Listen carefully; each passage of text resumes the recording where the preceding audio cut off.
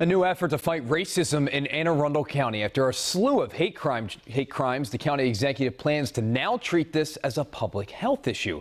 WJZ is live tonight. Stetson Miller explains exactly what this means for the county. Stetson.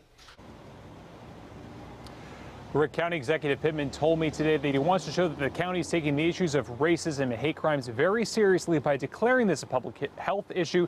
Now, this all started after a recent report showed that hate bias incidents are actually increasing in the county.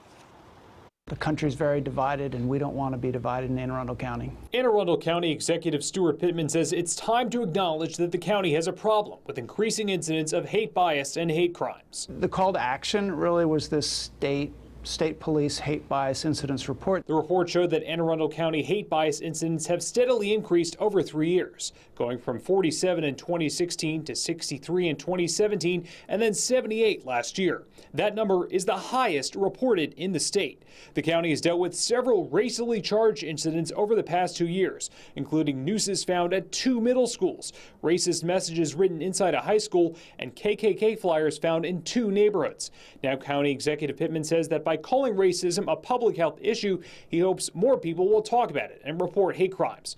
He's also asked the public for ideas on how to improve, but notes that change won't happen easily. We can't legislate always how people act, but we can use the seat of government to remind people that we need to treat each other civilly and be one community.